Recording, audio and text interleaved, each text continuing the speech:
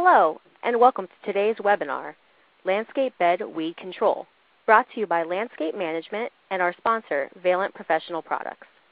I'm Bethany Chambers from North Coast Media, publisher of Landscape Management Magazine, and I will be your event manager. Before we get started, I want to let you know that today's webinar will be recorded. You are currently in a listen-only mode. The recording will be available 2 weeks from today on our website at landscapemanagement.net/webinars. A link to the on-demand recording will also be emailed to you when it is available. At this time, I'd like to acquaint you with the ways in which you can participate during today's presentation. Please notice in the lower left-hand corner of your console that there is a Submit button. We encourage you to ask questions throughout the presentation. Just type in the text box at the bottom left, then click Submit to place your question in queue. Questions that were submitted during registration may be covered in this webinar. Some questions may also be answered in an upcoming issue of Landscape Management Magazine or in our weekly e-newsletter, LM Direct. We strive to answer as many of your questions as possible. Finally, if you experience any technical difficulties during today's event, select Help to submit your issue, and assistant producer Diane Safranik or I will personally assist you. Now I'd like to turn today's event over to our moderator, Landscape Management Editor-in-Chief, Marisa Palmieri. Thank you, Bethany, and welcome everyone to the first in a series of 3 Build Your Business webinars. Today's topic, as you know, is landscape bed weed management, and we have 2 great speakers lined up to cover both the technical and business sides of this in-demand and potentially lucrative service area. Also, we have to thank our sponsor, Valent Professional Products, for making today's webinar possible. And I'm just going to hand it over to Dr. Jason Fausey to say a few words. He's a Regional Field Development Manager for Valent. So, Jason? Well, thank you, Marisa. We at Valent Professional Products not only are manufacturers of SureGuard and Broadstar landscape herbicides, but we're excited about sponsoring today's webinar. We feel the speakers have great presentations to share with the audience. And like I said, we're really excited about it today. Thanks, Jason. We appreciate it. First up is our technical speaker, Dr. Joe Neal from North Carolina State University. And he's going to get started here in a moment. And just so you know, at the end, we'll have time for Q&A, as Bethany mentioned, and you can type those questions into the Q&A box, and we'll address them at the end.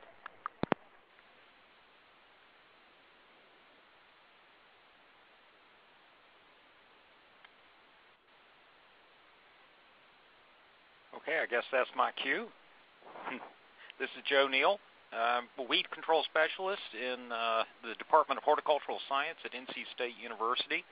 And today I'm going to try to give you a real overview of the principles and tools in landscape weed management.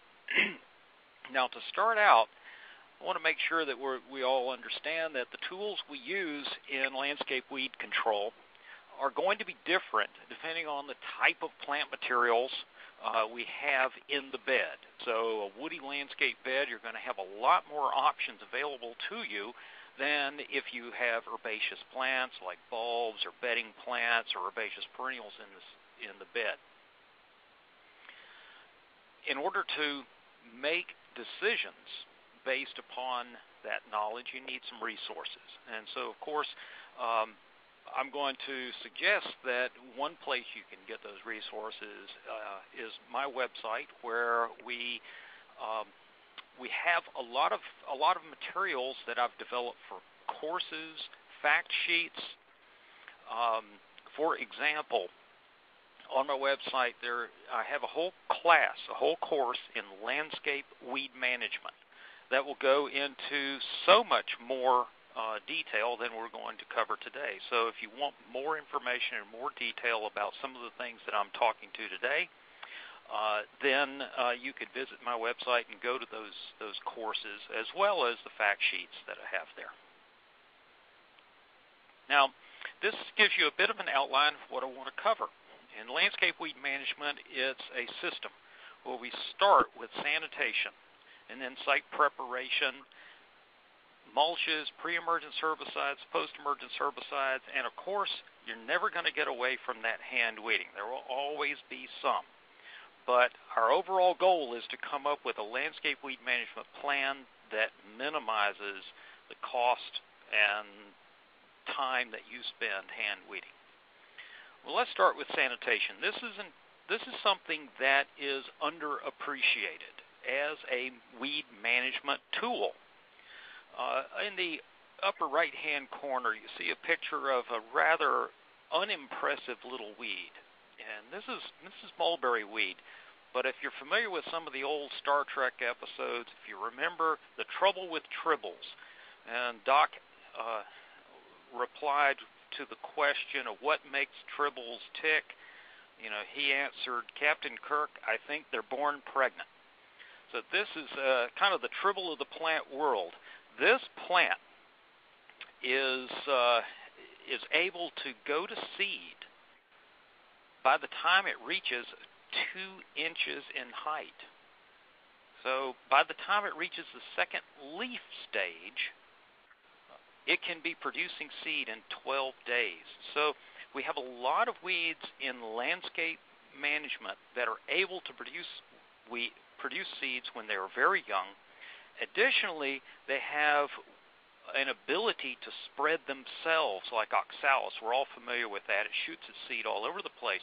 Well, it can shoot its seed 6, 8 feet, so weeds that are growing in the lawn area shoot their seed into the landscape bed and back and forth.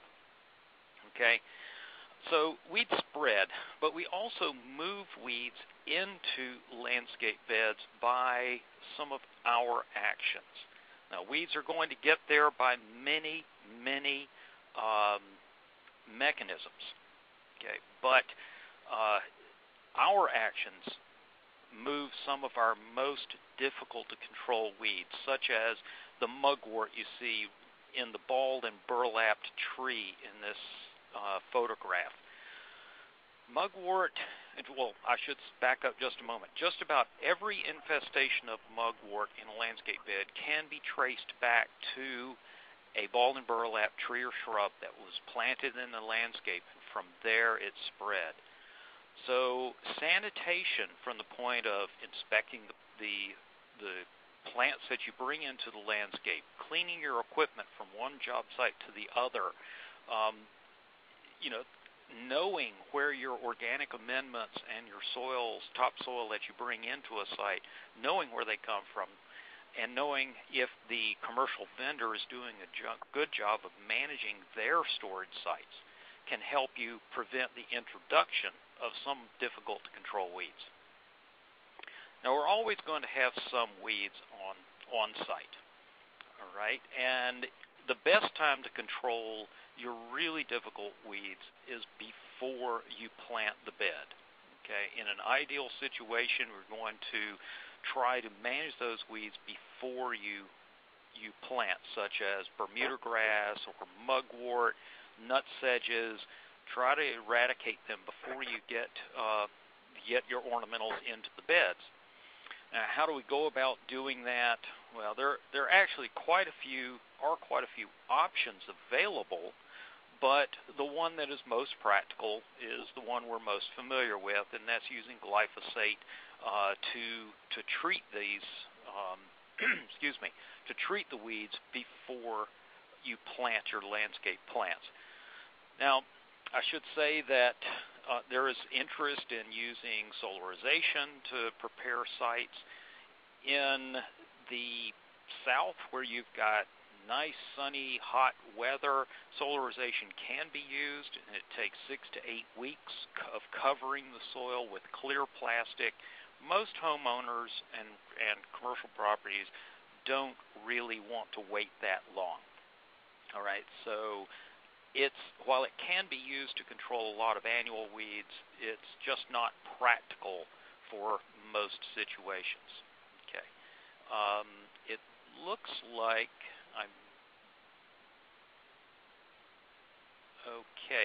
like some of the slides did not advance with my previous clicks.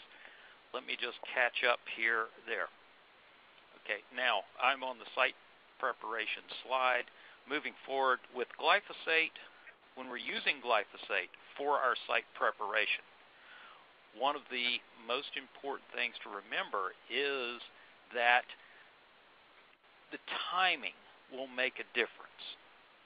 Now, glyphosate is essentially non-selective, so it's going to kill most plants. It is systemic, so it translocates from the leaves to the roots and gives you very good kill of most perennials.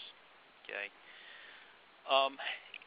Since it is systemic, it needs a little time to get to the roots. So when you're doing some site preparation for a new bed, you want to give it time to work. Give it at least 5 days to translocate. Now, if you've used Roundup, and most of you have, or glyphosate, I should say, you know that the weed is not dead within 5 days. But it has already translocated to the roots. You can go ahead and rototill that bed and amend it and prepare it after 5 days.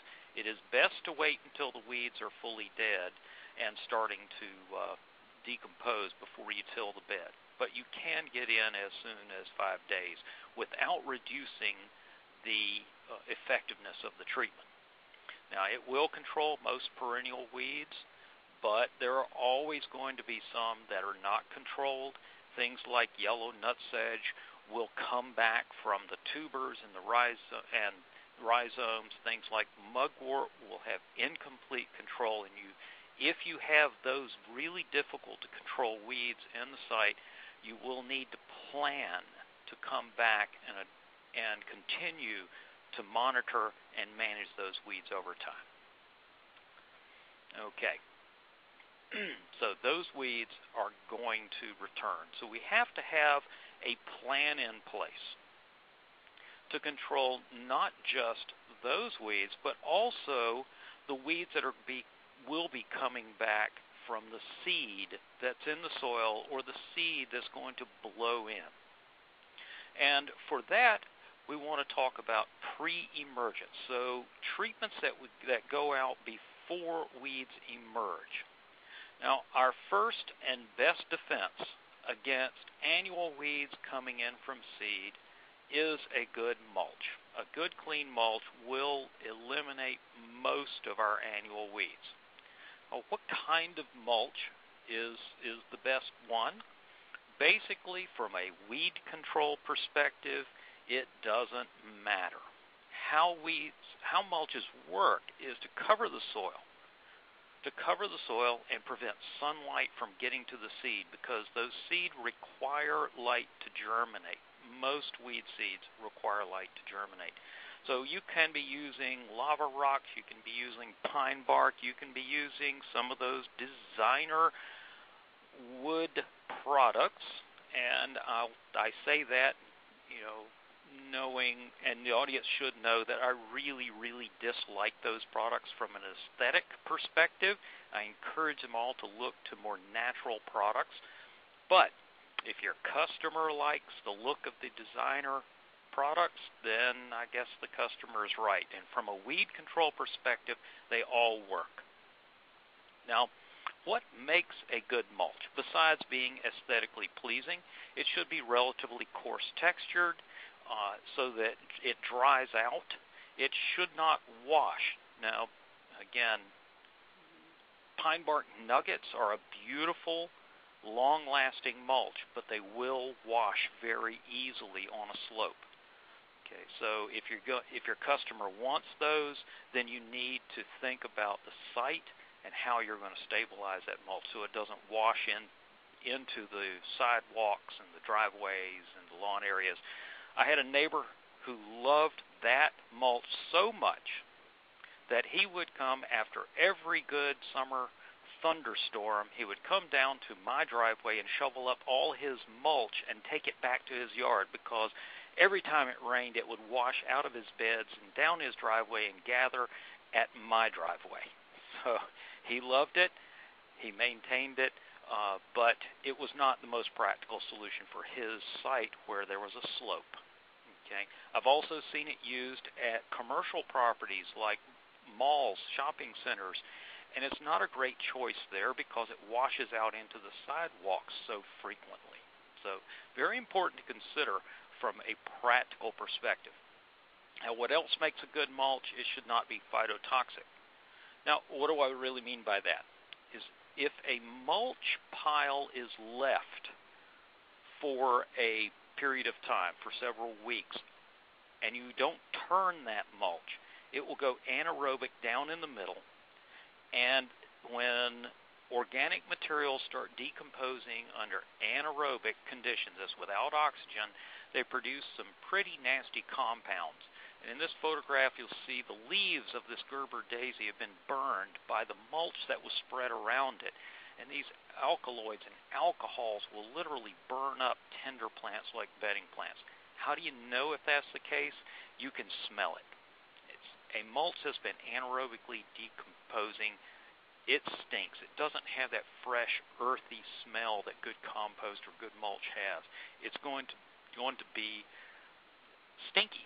And if it smells that way, you really should not use it. Okay. Most good commercial mulch suppliers manage their mulch piles so that you should not see this. But you run into this sometimes if a load of mulch is delivered to a job site and it sits there for several weeks because you've been delayed for a reason. If that happens, get your tractor in there, turn that mulch pile, get to the bottom and turn the bottom to the top, and let Mother Nature air it out for a couple of weeks before you use it. And the other thing, this probably is not quite as much of an issue in your region, but here in the South, we worry about pine straw also. We found over the years that pine straw actually stunts the growth of pansies. So, for example, in this photograph, you can see the pansy plants on the left have filled in and are touching each other, but you can see the spaces between the plants on the right in the pine straw mulch bed. We found that pine straw stunts pansy growth and reduces flowering by about 20%. We don't know why, but we do know this happens. Okay, so the landscapers in the South will install pansy beds with more of this plan. They use a very fine textured compost in the bed for annual weed suppression and then edge the beds with the pine straw, and that actually prevents the washing of the mulch out into lawn areas or onto sidewalks. Okay, we don't see this stunting with other bedding plants. So your summer bedding plants, your petunias and your begonias and your impatiens, we do not see pine straw stunting them or pine bark stunting them. But with the pansies and violas, that is one thing we do see. Excuse me.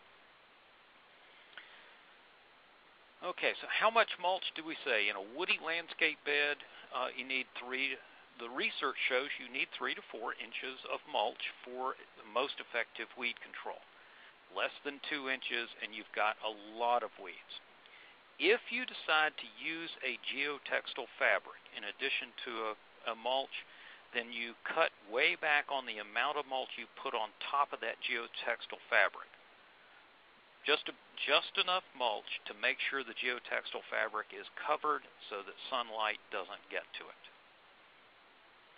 What about color beds? Okay. If you're working in color beds, you want a thinner layer of mulch. You want an organic mulch layer that's relatively fine textured so that you can just till that into the soil at the end of the season and contribute that back to the soil as organic material. So we don't use inorganic mulches like brick chips and rocks if you're going to be transitioning color beds. And we generally do not use geotextile fabrics in those situations either.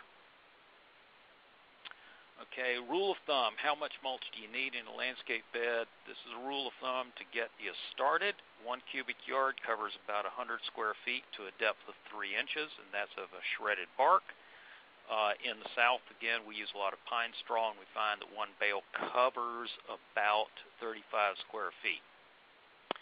Question that was raised, will pine nuggets also stunt pansies? The jury's out on that. We've done those comparisons a few times, and twice we saw no effect on the pansies. The third time we did it, we saw about a 15% reduction in growth in the pansies with pine mini nuggets. So I wish I had a clear and concise answer to you on that one, but I don't. Most of the time, we don't see a reduction in growth.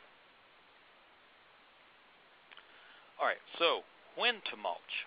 Obviously, late winter, early spring, before plants start to flush out. As in this photograph, it's a whole lot easier to mulch around that hosta before it has established its new spring growth.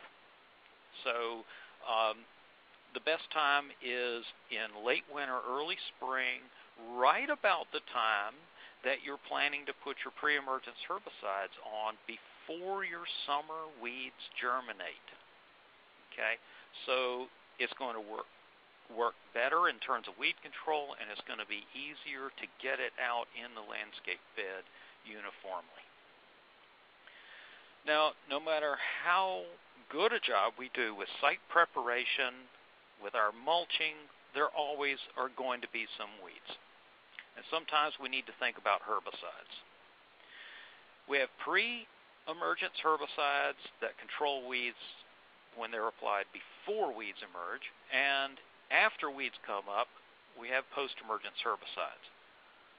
So let's first start talking about pre-emergence herbicides. How do they work? Pre-emergence herbicides lay down a barrier in the soil, right at the surface of the soil, because most of our weeds germinate in the top half-inch of the soil. Most of them germinate there. And so our pre-emergence herbicides, when they're applied to the soil surface and watered in, they create that herbicide-treated zone like you see on the right-hand side of the screen. And any of the weeds germinating within that zone will absorb the herbicide and stop the root or the shoot from growing. If the weed germinates from deeply in the soil, like some of our large seeded weeds like velvet leaf can germinate from several inches down in the soil. Those can sometimes push right through that herbicide-treated barrier. So we have some of the weeds like morning glory and velvet leaf that are more difficult to control. The herbicides work on them, but the plants just avoid the herbicide by germinating from deep in the soil and pushing through. Sometimes you can look at this as positional selectivity, and we use this in landscape beds. So imagine, if you will, instead of weeds, we're talking about ornamental plants that have their root systems established in the ground, and we apply this herbicide, and it's right on the surface. So right on the surface, it is preventing weeds from growing, but it does not prevent the roots of your ornamental plants from growing down below that zone. We call that positional selectivity. There are many herbicides available for use in landscapes. Over 20 active ingredients are registered for use in landscapes. Most of these are also labeled for use in turf, but there are exceptions. The majority of the herbicides that we use in landscape beds have at least one of their active ingredients is in the dinitroaniline herbicide class of chemistry. The dinitroanilines are very familiar products to you. If you've been working in this industry for any amount of time, you know these herbicides. They're Barricade, Pendulum, Treflan, Surflan. They are all dinitroaniline herbicides and are very similar in how they behave and the kinds of weeds they control. They control grasses really well. They control oxalis or wood sorrel very well. They control spurge really well. But other broadleaf weeds are not quite as good on.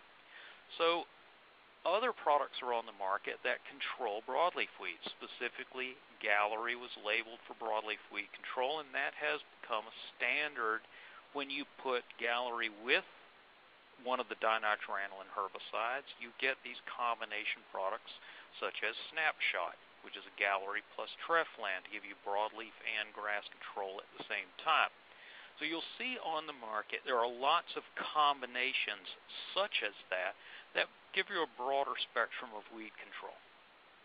Overall, even though there are a lot of products available as sprayable formulations or as granular formulations, when you're talking about using these herbicides in landscape beds, the granules are generally preferred for the plant's safety and the convenience. The biggest challenge when you've got that many products to choose from is choosing the right product. First and foremost, you need to choose a herbicide that you know is going to be safe on the ornamental plants in your landscape bed. And this is very complicated when you have a large diversity of ornamental plants in the bed. Excuse me. So if you've got woody ornamentals, okay, you've got lots of choices. You can use broad-spectrum herbicides like Broadstar, SureGuard, Snapshot, Surfland, Gallery. Okay, you can even sometimes use Casseron to control some perennial weeds. Okay, but if you've got herbaceous plants, the sensitivity to the herbicides is more important for you to consider, and the tolerance for herbicides between the species varies tremendously. So how do you know which ones are safe? Well, there are fact sheets, and if you go to my website or just very easily, if you want a fact sheet on what herbicides you can use on bedding plants, type this into Google, Horticulture Information Leaflet number 644, and you will find a fact sheet specifically on that. Or go to my website, and we have a large table on what herbicides are registered for use in herbaceous ornamentals. And that would include herbaceous perennial beds as well. And they are very sensitive to herbicides. So what would you find when you go looking for that? You're going to find tables such as this one that show the ornamental plants and then the herbicides for which are registered for those plants. And what does that mean, registered or labeled? If a species is registered or labeled, or a herbicide is labeled for that species, that means the company says that herbicide is safe. If it's not listed on the label, it may or may not be safe. There are no guarantees there. But so, what does it mean? Once you've selected a product based upon safety, you want to choose one that's effective. Grassy weeds are generally easy to control. Okay, just about all of the pre-emergence herbicides on the market control your crabgrass and annual bluegrass pre-emergence. Broadleaf weeds are more difficult. Sedge control is even more of a challenge. Okay, I mentioned the dinitroaniline herbicides specifically because they are the backbone of our industry's pre-emergence weed control.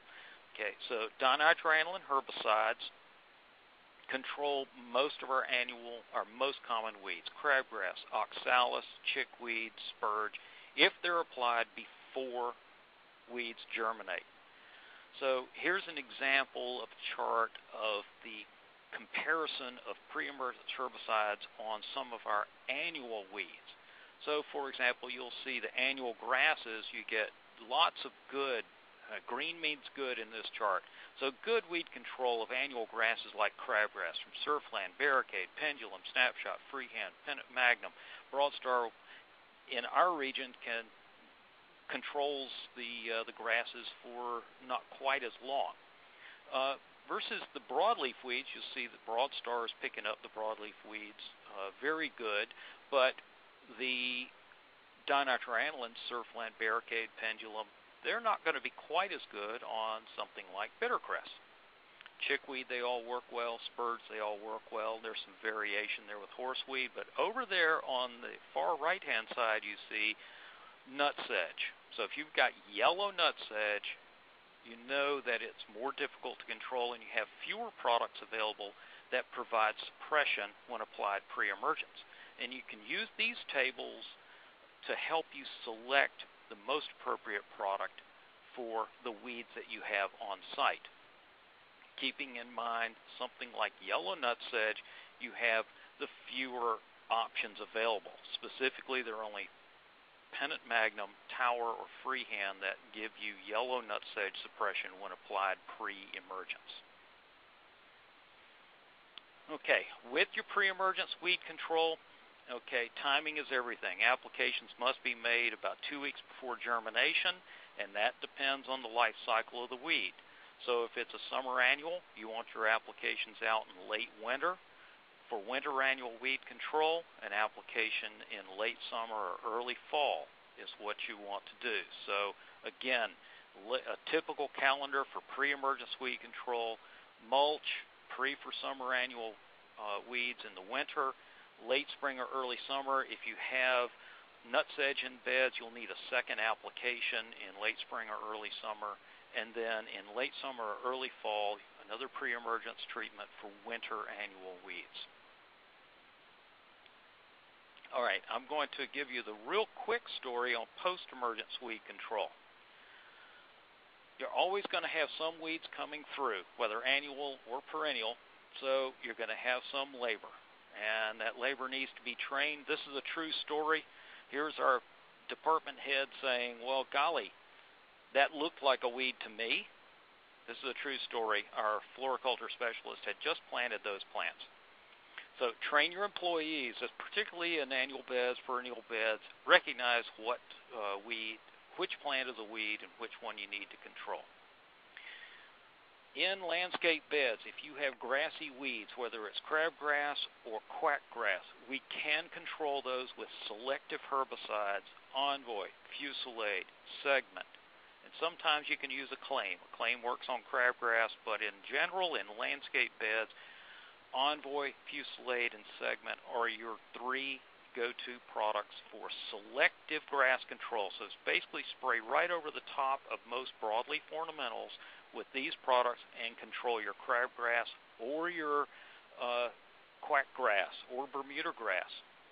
Okay, Envoy is the only one that controls annual bluegrass.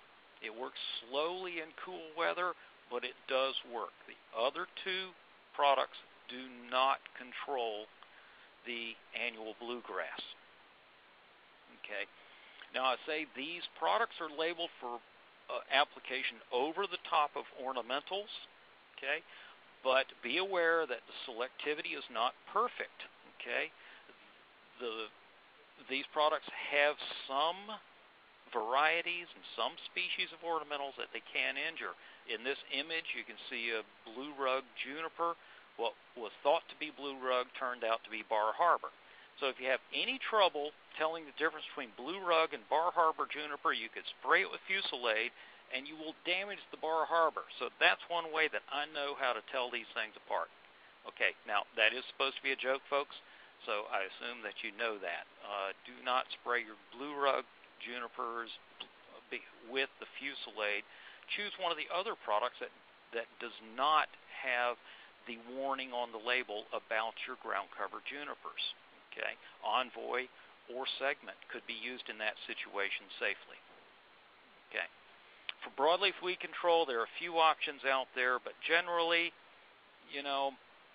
we're going to use something like glyphosate to control broadleaf weeds.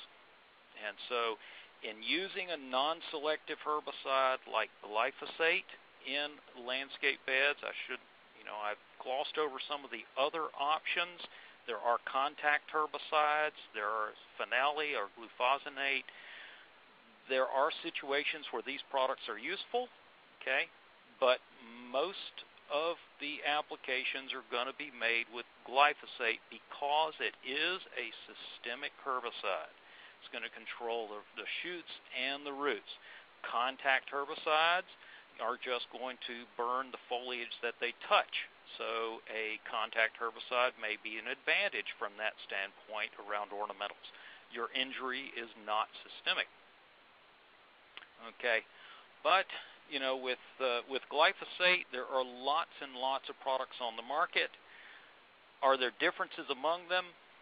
Very slight differences. There are combinations of Roundup Plus Diquat or Roundup Plus Scythe on the market that give you a rapid burn down. Landscapers like them because there's good customer satisfaction with the knowledge that you've done it, you've seen the results very quickly. But if you're really going after some tough weeds where you really need the translocation of the glyphosate down into the root systems, stick with a straight glyphosate application. Okay? But for general weed control, those combinations that give you a more rapid burn down will work fine. Now here we are at the section where it's do what I say, not what I do. Remember, glyphosate is systemic, so once you've sprayed an area, don't walk through it. Yes, that's my boot print you're looking at. Don't drag the hose through the area, and that's what you see on the left-hand side. Hopefully you can see that yellow stripe through that lawn. Yes, that's my backyard. And on the right-hand side, yes, that's my trail where I had a leak in the back of my backpack. Fortunately, I had spray dye marker in the sprayer, and I could actually see that I had a leak. All right, so if you're using these non-selective herbicides, obviously you want to use them in ways that you're not going to kill your ornamentals. You can direct the spray away from ornamentals. You can use a wiper to apply glyphosate if your weeds are taller than ground covers. And you can even use clippers to apply glyphosate to, say, a small woody plant that's growing in a shrub bed. You can dip the clippers in some glyphosate and clip the weed right at the base. And that actually works quite well to control vines and woody weeds that are growing up in landscape beds. You may have customers that prefer non-chemical or organic approaches, and there are products available like vinegar.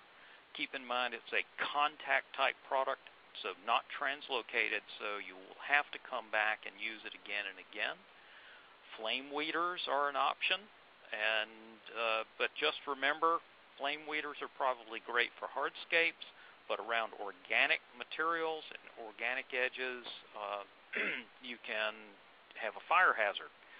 So again, from a commercial perspective, you need to be careful with the use of these products.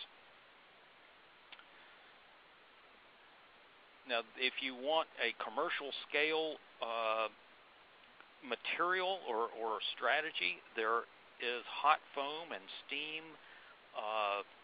There are hot foam and steam systems available. Shown here is the Waipuna Hot Foam Weed Control.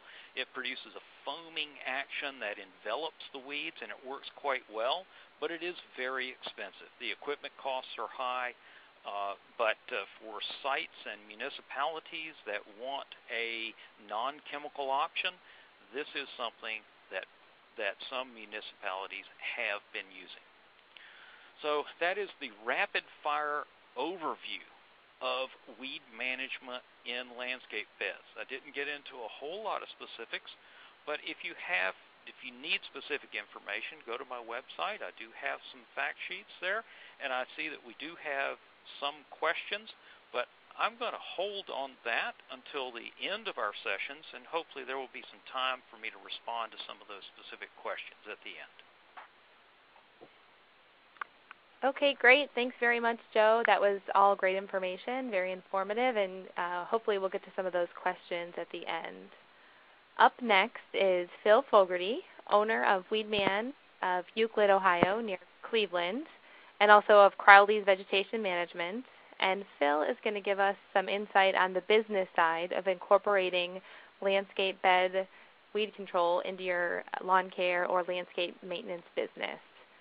So, Phil, kicking it over to you. Great, Marisa. Thanks.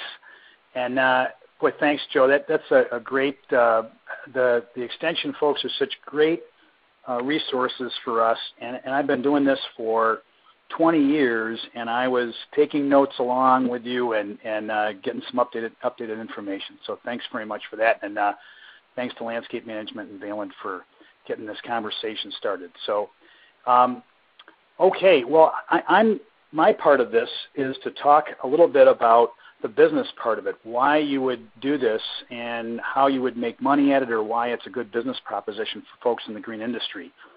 And I glanced at the number of people that were on. There's a couple hundred people on this call, and an awful lot of them are landscape management and design build folks. And for the design build folks that are out there, hearing Joe talk about site preparation and the selection of plants and knowing what you're going to put into the bed is one way to certainly prevent some of the weed issues you're going to have. For a design build person, I could see this being a great way to add value to the customer. If when you leave the site, you've already got it treated and prevented for weeds with some of these applications, and offering a service that's going to go on after you've done the installation. For landscape management folks, you're probably looking to reduce the hours that you've got on a site.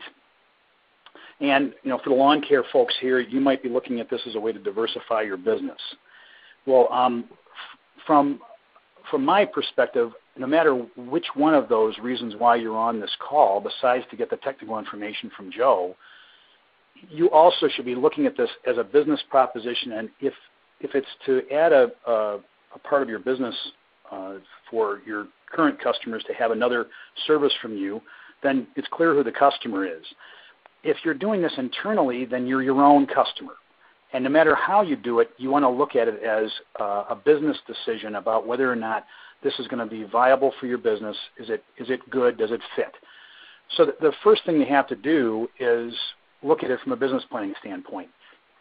Weedman has taught me a great business planning system, and that's what we're known for. And every decision we make in our businesses is always based in a plan where we look at what the demand for the service is. We look at what it's going to take to feed that marketplace and to service that marketplace, and then look at all the expenses it's going to take to do that.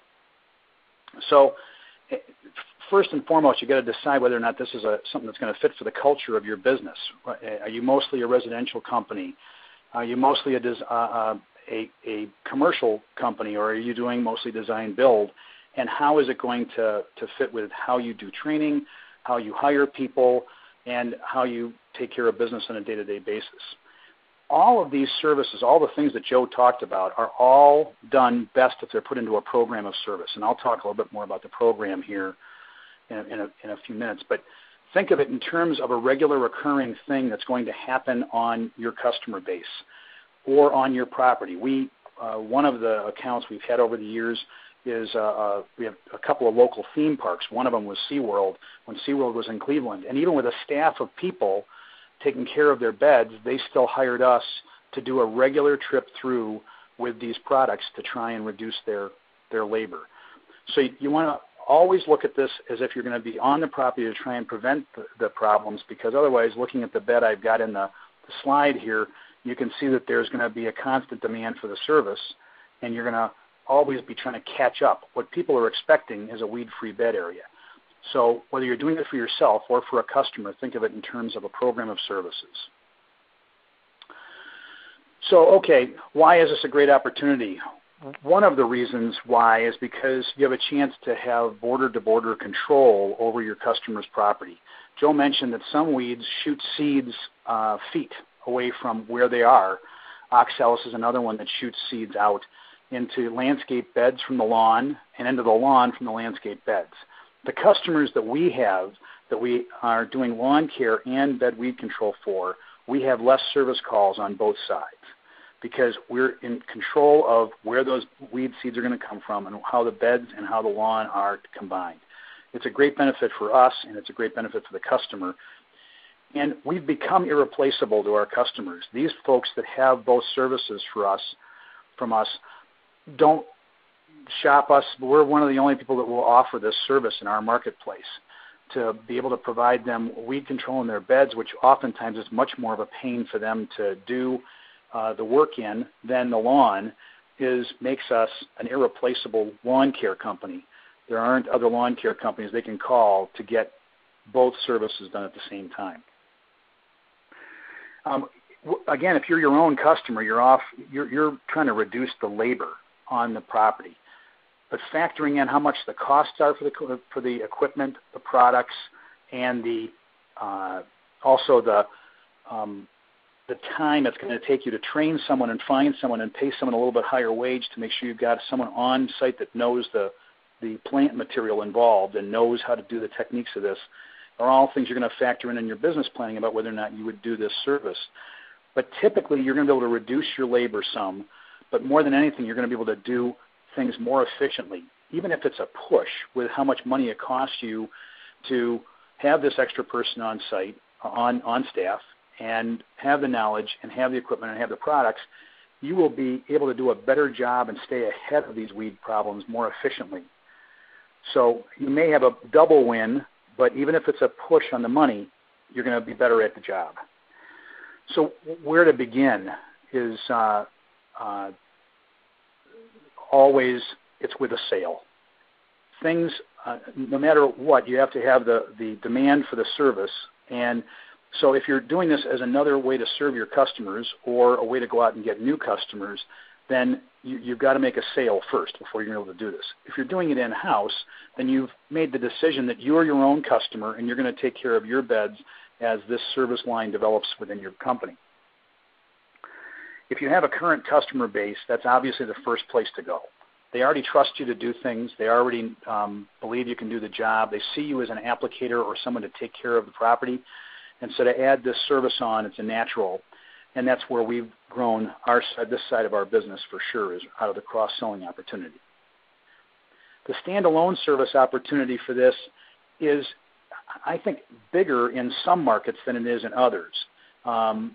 First of all, I think if you've got a predominance of people that you're serving that have a do-it-yourself mentality when possible, which is, I think, what a lot of lawn care folks, when you're doing lawn care applications for someone, they may be mowing their own lawn, planting their own flowers, and doing their own landscape maintenance.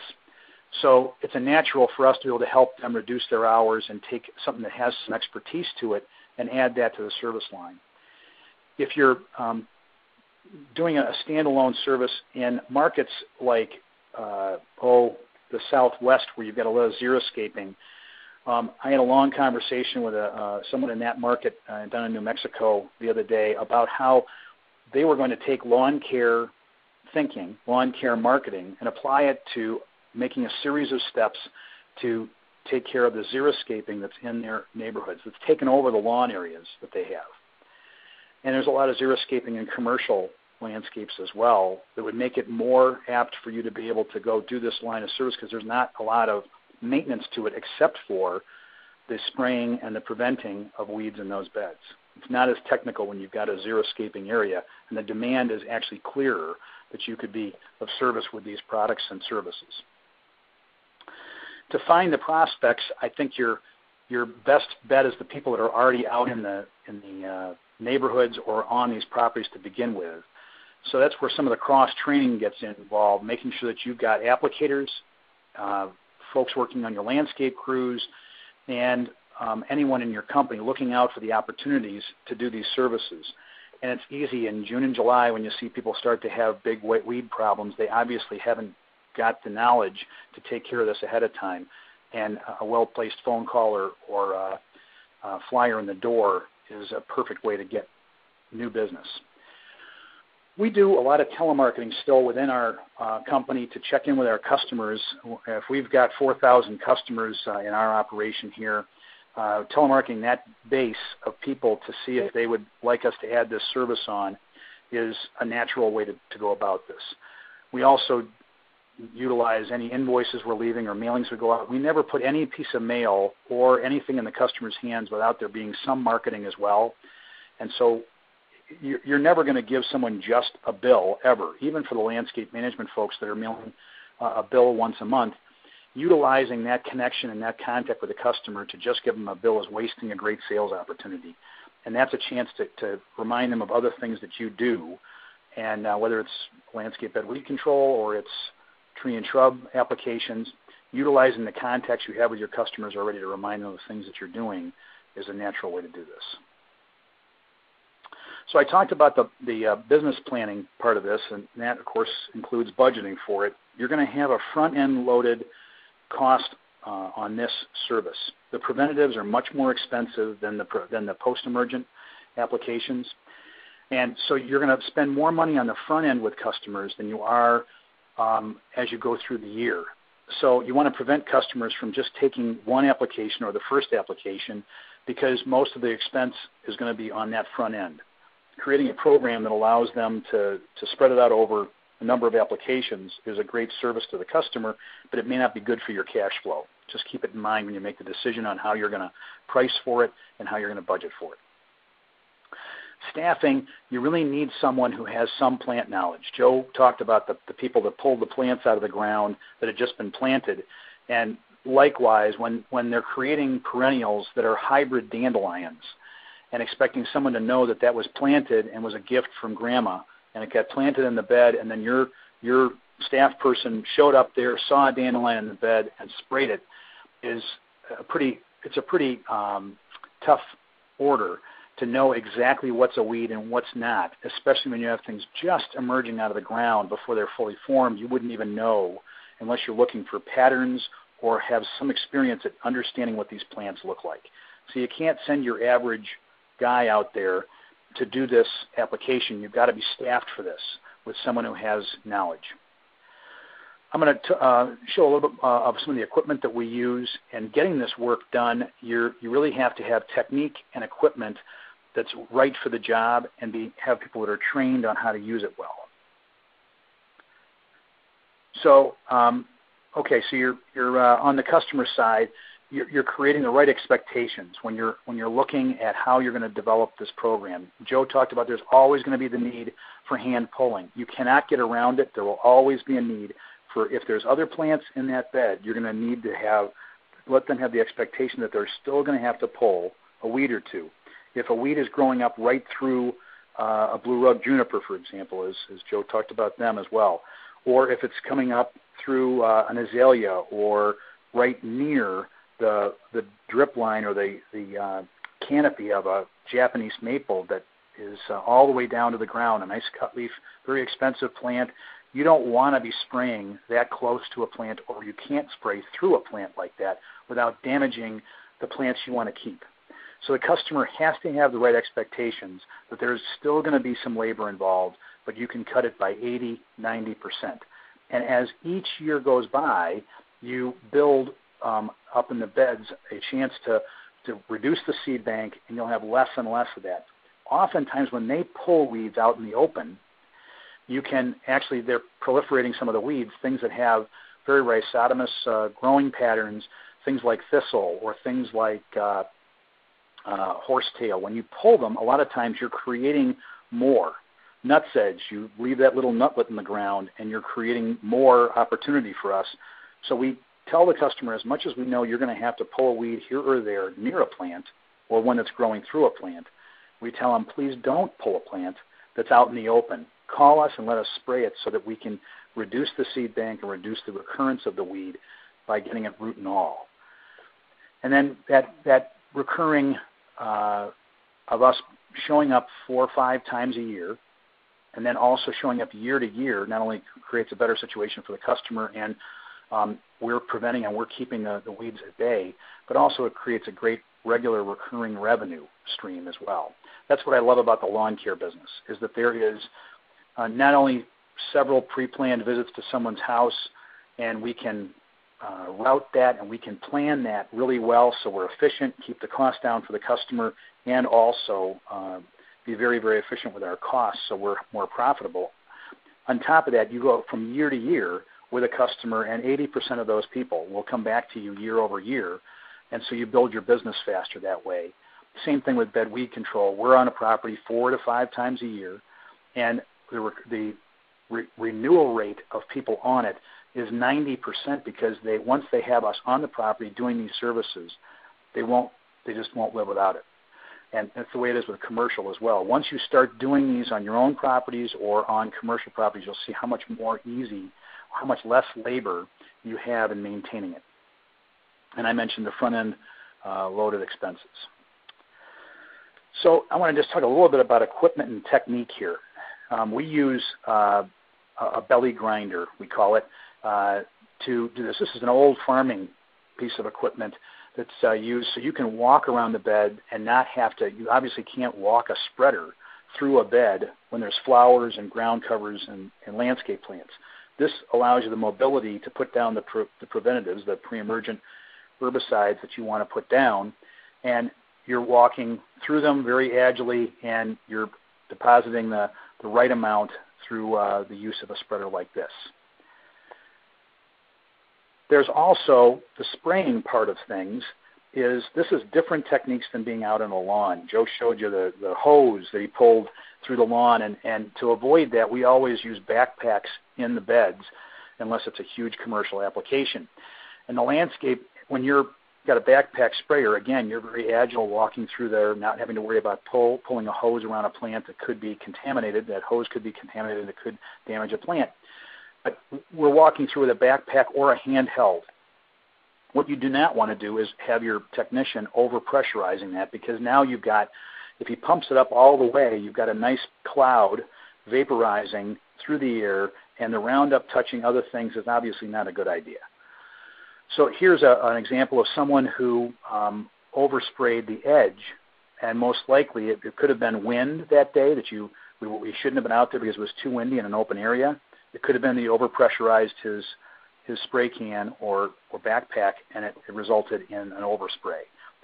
You always want to put yourself between what you're hoping not to hit, so you're shielding anything that you don't want to. So you should have been walking along that edge and spraying into the bed with him between the lawn and the bed with a very low pressurized backpack or a handheld, and making sure he was watching the wind. So training on this is really important, besides having someone that understands it. In addition to the technique and the product or the equipment you're going to use, on top of that, you kind of have to, there's some tricks to the trade. For one, Joe talked about annuals being a little bit sensitive to this. We found by the hard way that Mother Nature's still a little bit in control here when you know that those funny things like two different kinds of junipers have different reactions. In our case, we found red tulips twisted, and we're twisting from the use of isoxaben. So you have to be very careful where there's going to be certain types of flowers, and in particular, annual flowers don't like preventatives. You'll stunt the growth of the annuals if you don't watch out there. So mark out those areas. And there was a question presented already about some of the hard-to-control weeds like thistle. We use a crop oil to cut through the cuticle, the hairy cuticle of a plant like a thistle, and so that's going to be one way that you're going to be more effective than the homeowner, knowing some tricks of the trade like putting in spreader stickers and things that are going to get you through the cuticle of the plant. These products always work if they get into the plant, and that's some of the ways we do it in our program. So I'm running out of time here, so I just want to rapidly go through a couple of things here to wrap up. You want to make sure that you create a clear program for the customer. 4 to 5 visits throughout the year, preventatives spaced out throughout the year, and you're using a combination of products like nuts edge control, Roundup or glyphosate type products combined in the tank, so that you're walking through in one pass, getting rid of all of the weeds that are in that bed.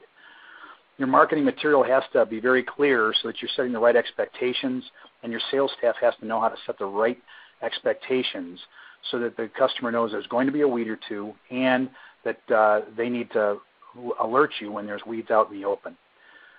You, of course, have to have the right staff and training them, the application techniques that I talked about, and knowing your numbers so that you know how much money is going into your application program. We typically are around $400 for a 4-application program. That's our average cost, and of course that would vary from the size of the landscape bed. But our program of services is typically 4 applications, and it runs just shy of $400 a customer for those visits with service calls in between being free. So, okay, well, I hope there's time for some questions, and I know that there's been a few put in queue and also a few submitted earlier, so let's go to those. Thank you very much, Phil. That was great. That was very engaging and informative. One question for you to start off. Do you use the same, is it the same tech that's servicing the lawn as servicing the beds if you have an account that has both, or is that a separate tech on a separate route?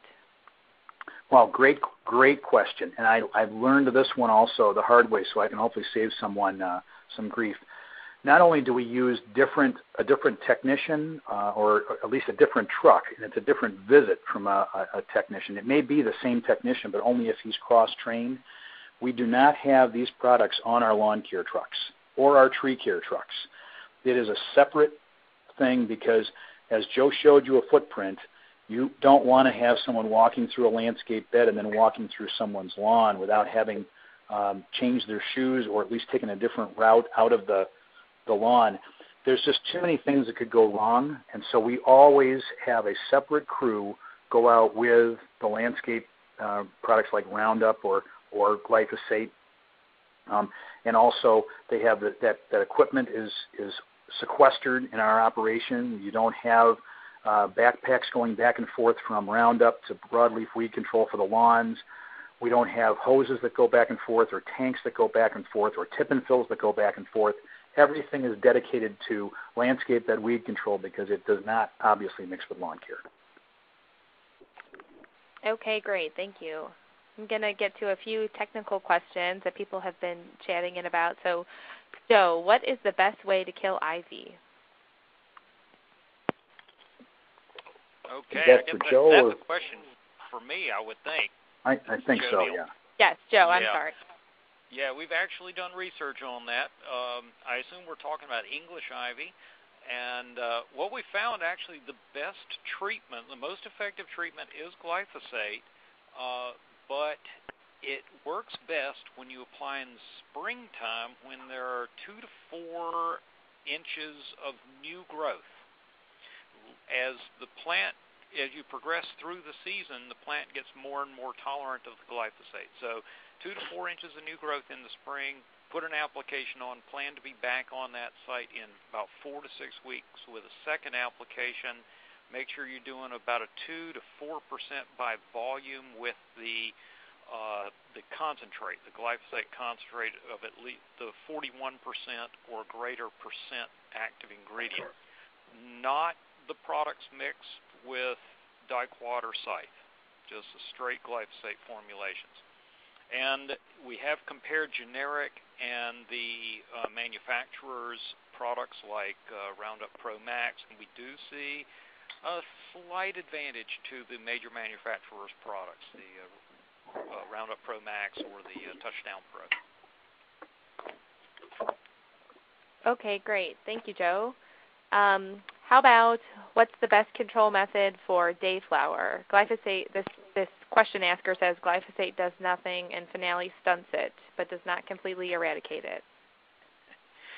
Dayflower is tough, and what I have found is you've got to catch it when it's really young. Glyphosate will work if you catch it when it's really young. Basagran will also work. So Basagran TO will work. But remember, it's going to continue to germinate. So you want to think about not just knocking it down, but keeping new ones from coming up. And to do that, you want something that has a little bit more power behind it, and something, if you can use SureGuard, so a glyphosate plus SureGuard application will provide pretty good control of emerged plants and suppression of new plants from coming up. There are a few other products that work fairly well on dayflower, not quite as good are Tower and Pennant Magnum as a pre-emergence.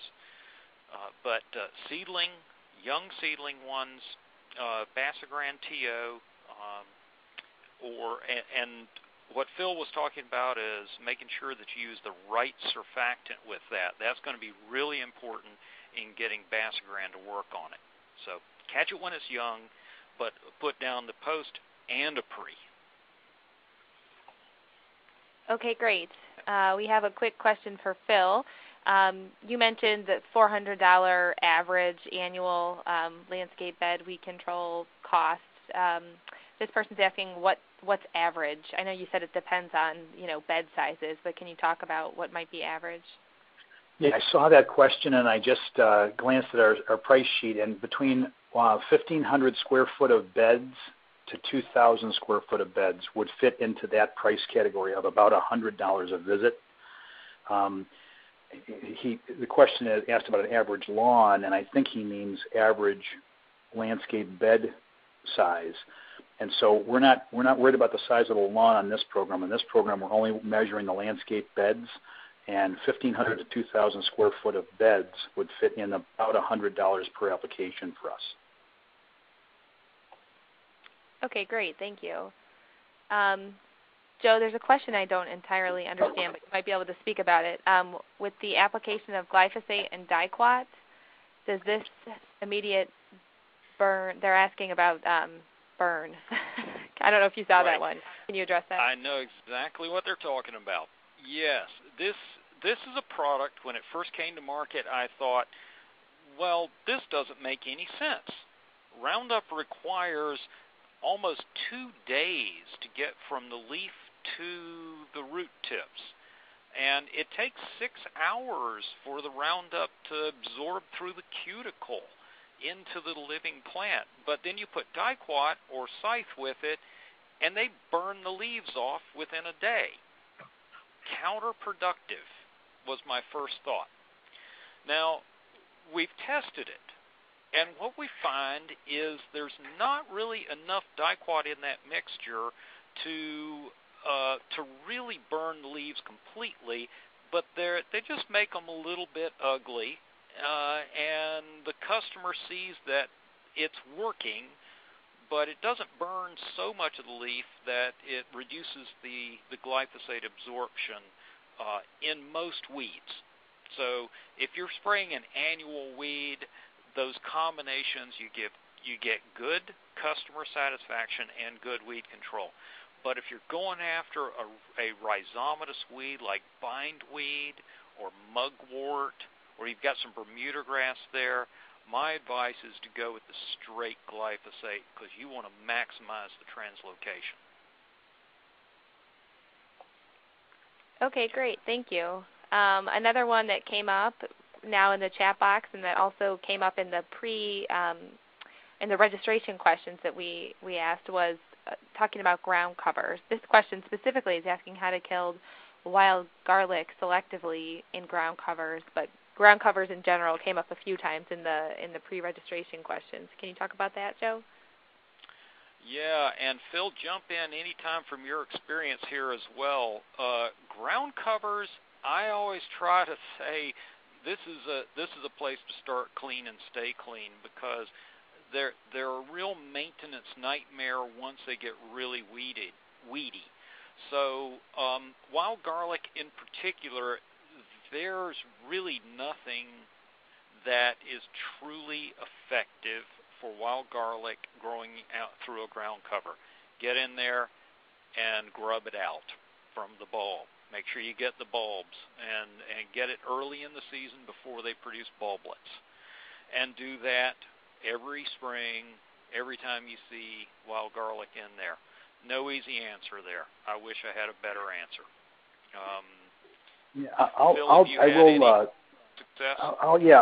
I'm gonna try and jump in just on ground covers in general. A couple of things that we've found to be effective is, one, Joe talked about, like for example on ivy, there's that they're much more susceptible to weed controls early in the season when they're pushing out new growth.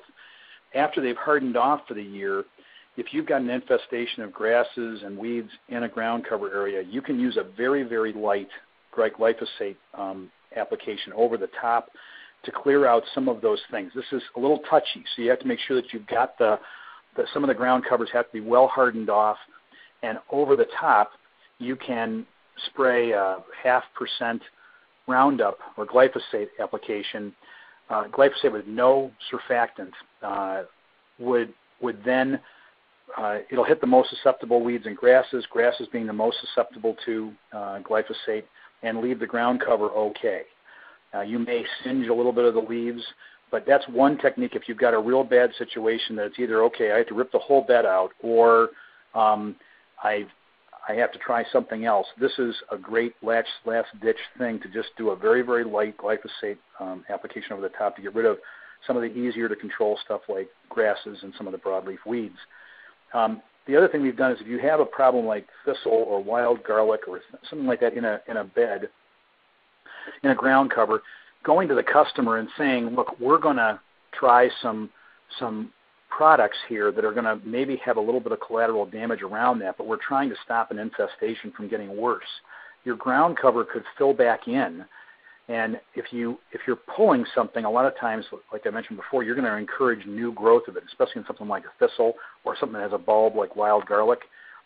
So it may be a better solution for the customer to say, look, I'm going to spray something on this, a real high concentrate of glyphosate with a surfactant, and it may have some collateral damage around the plants that you want to keep, but those will grow back, and you've solved the problem for the future before it gets out of hand. And I'd add to that, don't forget about wiper applications. That any time you have a weed in a ground cover bed and that weed gets taller than the ground cover, you can wipe that weed with glyphosate. And when you're doing a wiper application of glyphosate, you use a fairly concentrated amount. That would be a 1 to 3 or a 1 to 1 dilution. So you're using fairly concentrated, a 1 to 2 or a 1 to 1 dilution of Roundup in water or glyphosate formulation in water. So those wiper applications can be quite useful. My experience with wild garlic is they haven't been great. But with other weeds, it works beautifully. Be careful with that concentrated solution of glyphosate. A little bit of dripping can get onto the lawn. A little bit of dripping can get onto your landscape beds. And as you can imagine, a little bit goes a long ways. Okay, great. Thank you, guys. And we've gone already 10 minutes over, so I'm just going to ask one more question. This would be for Joe. Does SureGuard have any post-emergent activity on young weeds, or do you have to include glyphosate with it? And also, does temperature affect its post-emergent activity? SureGuard definitely has post-emergent activity all on its own. And so on young seedling broadleaf weeds, so if you have some little bittercress or chickweed or some groundsel seedlings coming up in the bed, the SureGuard will take those out and leave a pre-emergent residual in the soil that will keep them from coming back. If you have perennial weeds like a dandelion, the SureGuard will burn the leaves, but it's not going to really control it. So it works better with the glyphosate in it because you're going to get the grasses, you're going to get the perennial weeds, but also the annuals, and leave the residuals. But if you're putting your pre-emergent treatment out, if you're using some SureGuard, it does control those seedling broadleaf weeds. If you see them there, you don't necessarily have to add the glyphosate. And temperature-wise, of course, post-emergent herbicides are generally more active in warm weather, but I found the SureGuard works in cool conditions as well. In the 50s and 60s, it still works. Jason might be able to comment on that as well. Well, that's what we've seen, Joe, is that really, even under cool conditions, it's really consistent post-emergent control with SureGuard. Okay, great. Well, I'm not going to take any more questions just because we've gone almost 15 minutes over. Joe and Phil, would you each like to say anything else real quick before we wrap up? Phil, go ahead. I think we covered it pretty well. There's so many little ins and outs of this business and this application side of things that it's a constant learning thing. Thank goodness there's guys like Joe out there doing the testing all the time and getting us more information, and people like Valent creating new products for us, because you are always learning, always having to find a new solution for another problem that you didn't have before. So it's a great challenge, and it's job security. I'll echo that. Weeds in landscape beds is job security. They're going to be there every year, and I hope that some of what we presented today will be useful, and if you need more details, I gave the synopsis, but I teach a whole semester-long class on this. The entire class content is on my website, so if anybody wants any more detail, please visit my website. The information is all there.